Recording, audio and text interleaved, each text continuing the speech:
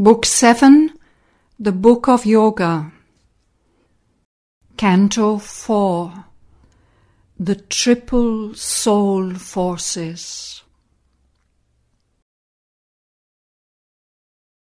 On passed she in her spirit's upward route. An ardent grandeur climbed mid ferns and rocks.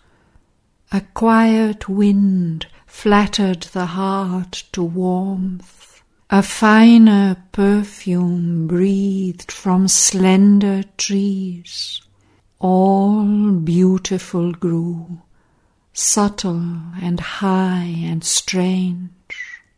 Here, on a boulder carved like a huge throne, a woman sat in gold and purple sheen, armed with the trident and the thunderbolt. Her feet upon a cushioned lion's back. A formidable smile curved round her lips. Heaven fire laughed in the corners of her eyes. Her body a mass of courage and heavenly strength, she menaced the triumph of the nether gods.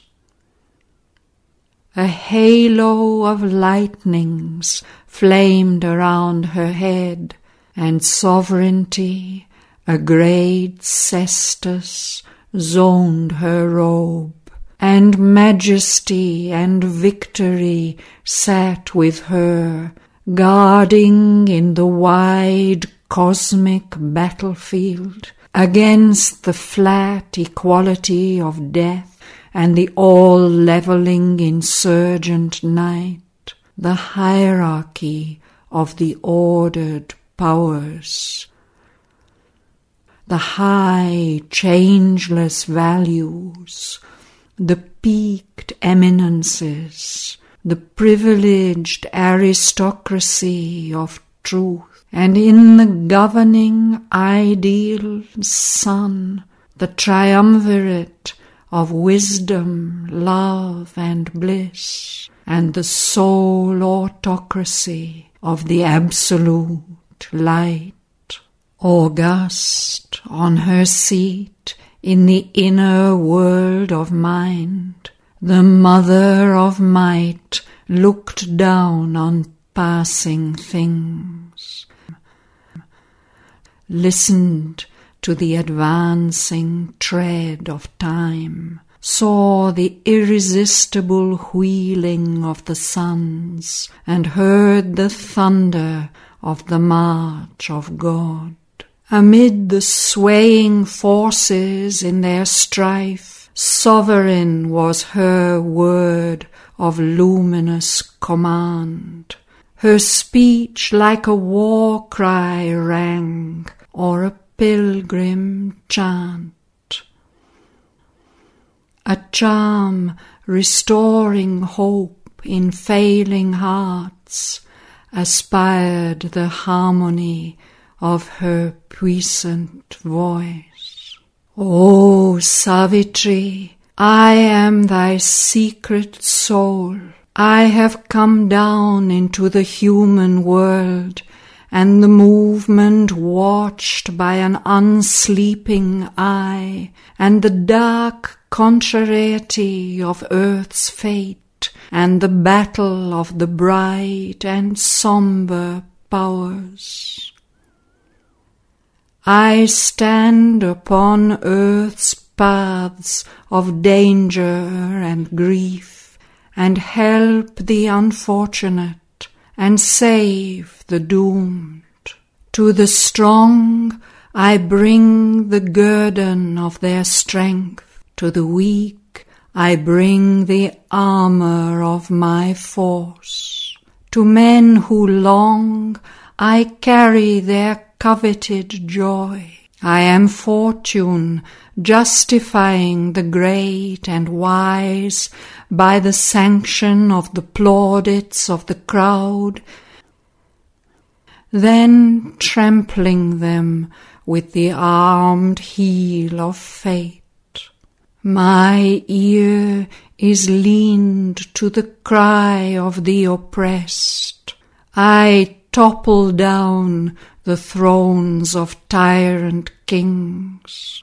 A cry comes from proscribed and hunted lives, appealing to me against a pitiless world, a voice of the forsaken and desolate, and the lone prisoner in his dungeon cell. Men hail in my coming the Almighty's force, or praise with thankful tears his Saviour grace. I smite the Titan who bestrides the world, and slay the ogre in his blood-stained den. I am Durga, goddess of the proud and strong, and Lakshmi, queen of the fair and fortunate. I wear the face of Kali when I kill. I trample the corpses of the demon hordes. I am charged by God to do his mighty work. Uncaring, I serve his will who sent me forth, reckless of peril and earthly consequence. I reason not of virtue and of sin, but do the deed he has put into my heart. I fear not for the angry frown of heaven. I flinch not from the red assault of hell. I crush the opposition of the gods, tread down 1,000,000 goblin obstacles. I guide man to the path of the divine, and guard him from the red wolf and the snake. I set in his mortal hand my heavenly sword, and put on him the breastplate of the gods. I break the ignorant pride of human mind, and lead the thought to the wideness of the truth. I rend man's narrow and successful life, and force his sorrowful eyes to gaze at the sun, that he may die to earth and live in his soul. I know the goal, I know the secret route. I have studied the map of the invisible worlds. I am the battle's head, the journey's star. But the great obstinate world resists my word, and the crookedness and evil in man's heart is stronger than reason, profounder than the pit, and the malignancy of hostile powers puts craftily back the clock of destiny, and mightier seems than the eternal will. The cosmic evil is too deep to unroot. The cosmic suffering is too vast to heal. A few I guide, who pass me towards the light. A few I save, the mass falls back unsaved. A few I help, the many strive and fail. But my heart I have hardened, and I do my work. Slowly the light grows greater in the east. Slowly the world progresses on God's road. His seal is on my task, it cannot fail. I shall hear the silver swing of heaven's gates when God comes out to meet the soul of the world. She spoke, and from the lower human world an answer, a warped echo, met her speech. The voice came through the spaces of the mind of the dwarf Titan, the deformed, chained God, who strives to master his nature's rebel stuff and make the universe his instrument. The ego of this great world of desire claimed earth and the wide heavens for the use of man, head of the life it shapes on earth, its representative and conscious soul, and symbol of evolving light and force, and vessel of the Godhead that must be a thinking animal, nature's struggling lord, has made of her his nurse and tool and slave, and pays to her as wage and emolument, inescapably by a deep law in things, his heart's grief and his body's death and pain. His pains are her means to grow, to see and feel. His death assists her immortality, a tool and slave of his own slave and tool. He praises his free will and his master mind, and is pushed by her upon her chosen paths. Possessor, he is possessed, and ruler, ruled. Her conscious automaton, her desires dupe.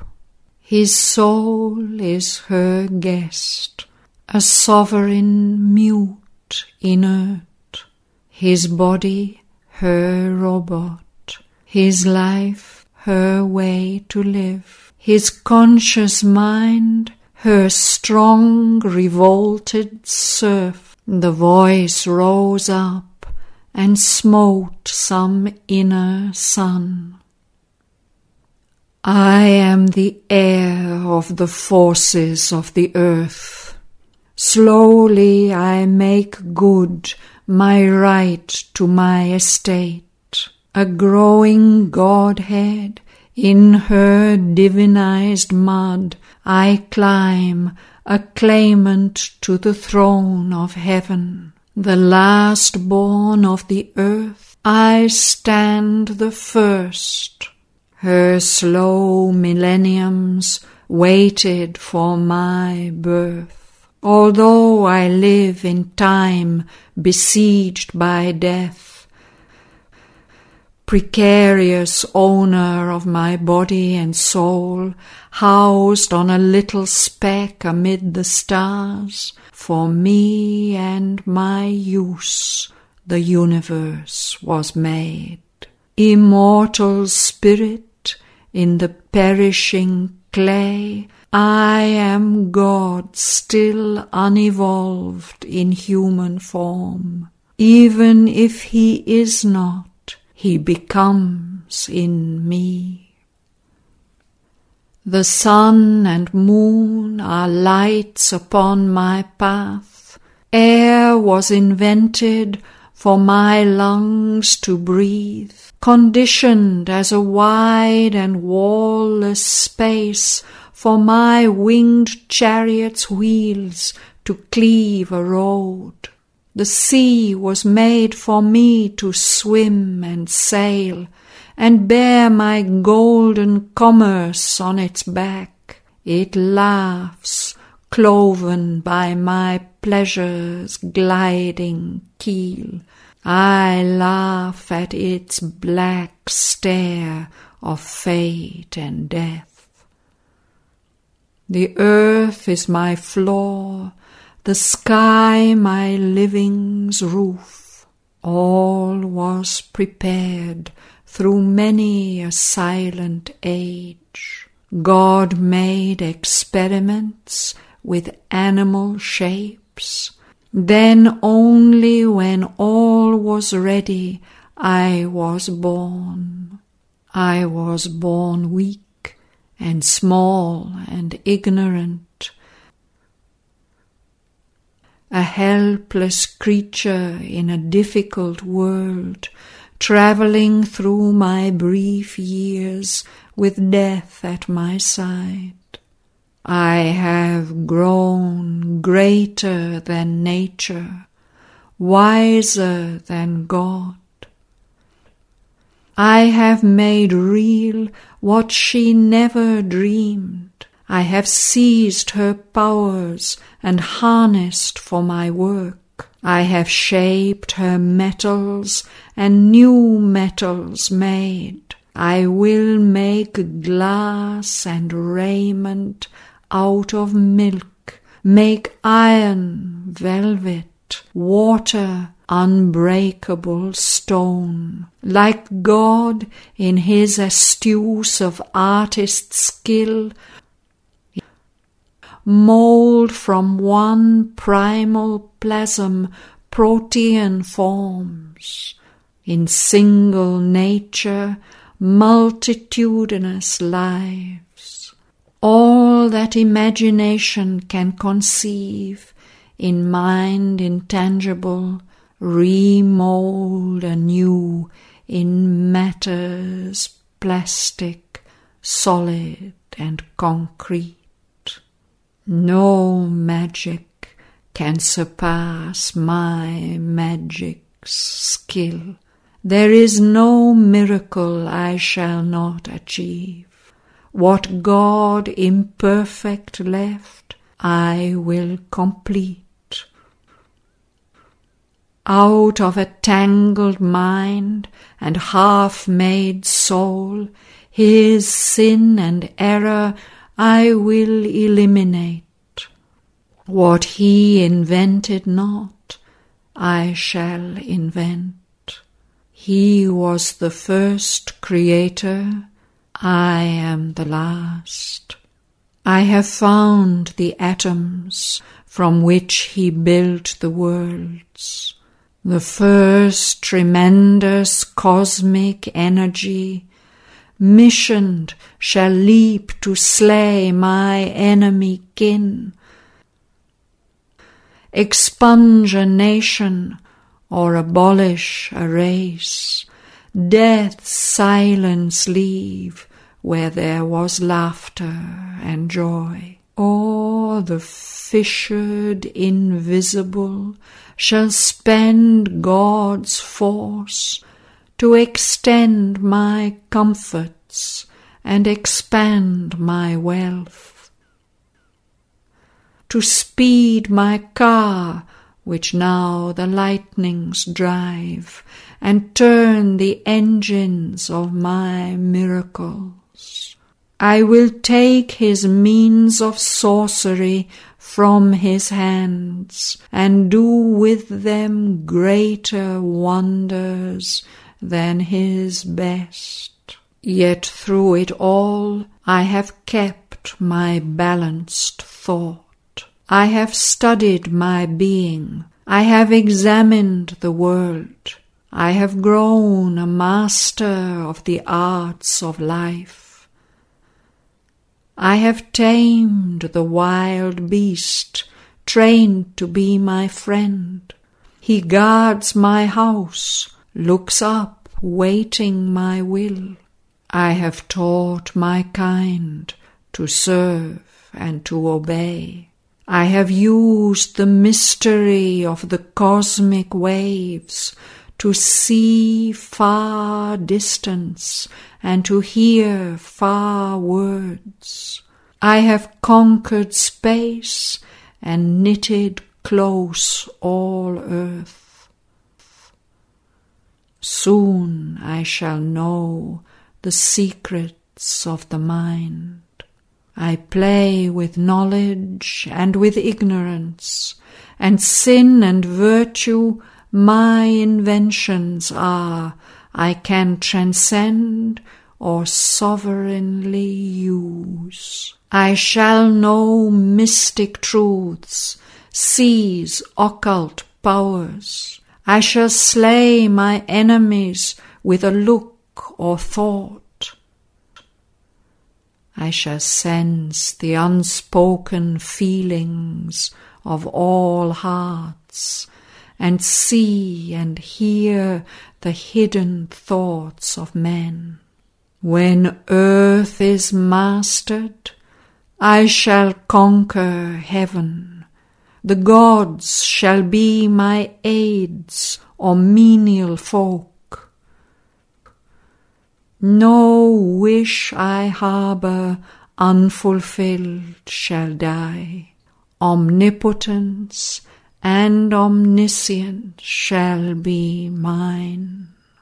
And Savitri heard the voice, the warped echo heard, and turning to her being of power she spoke.